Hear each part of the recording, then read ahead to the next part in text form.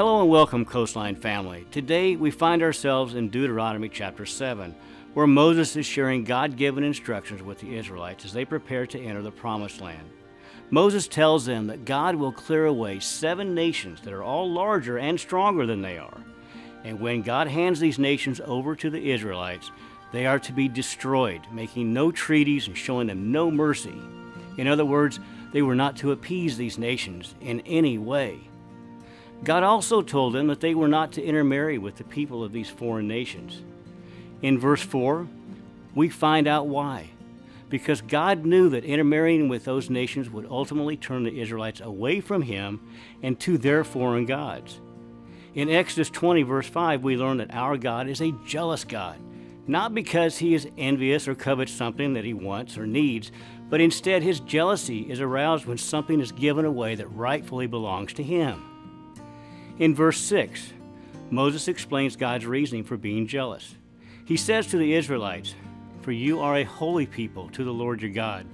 The Lord your God has chosen you to be a people for Himself, a special treasure above all the peoples on the face of the earth." The key word here is chosen.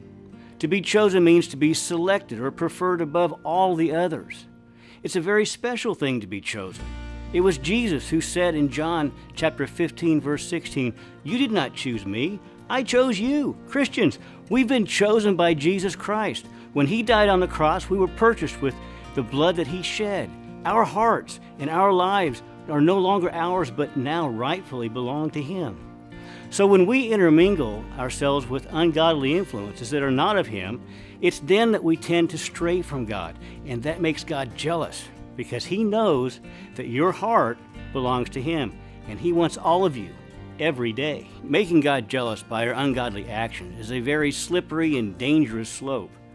Moses said in verse 5 that if the Israelite sons and daughters were turned away from Him through intermarriage, and they began serving the other gods, God would become so angry that He would destroy the Israelites. Now, I admit that keeping God's commandments is not an easy task. So I leave with you the commandment God gave Joshua. Be strong and of good courage. Do not be afraid nor be dismayed, for the Lord your God will be with you wherever you go. Know that you're not alone in this faith endeavor, but you do have to do your part. Keep your eyes open, protect yourself from the enemy, and be on guard against his ploys to derail your walk of faith. And always seek out ways to love the Lord your God with all your heart, with all your soul, and with all your strength. I am praying for you, and may our God always bless you.